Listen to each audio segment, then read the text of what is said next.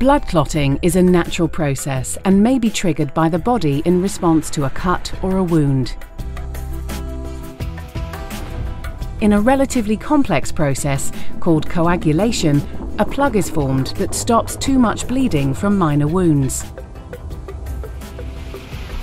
Sometimes coagulation is triggered inappropriately and a clot forms in one of the large veins in the leg, pelvis, abdomen, or more rarely in the arms when it's not needed to prevent blood loss.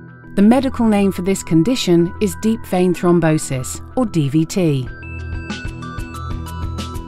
You may have already experienced symptoms such as swelling, pain, and discoloration of the affected arm or leg, indicating that you're suffering from a DVT. There are several factors that may increase your risk of developing a DVT.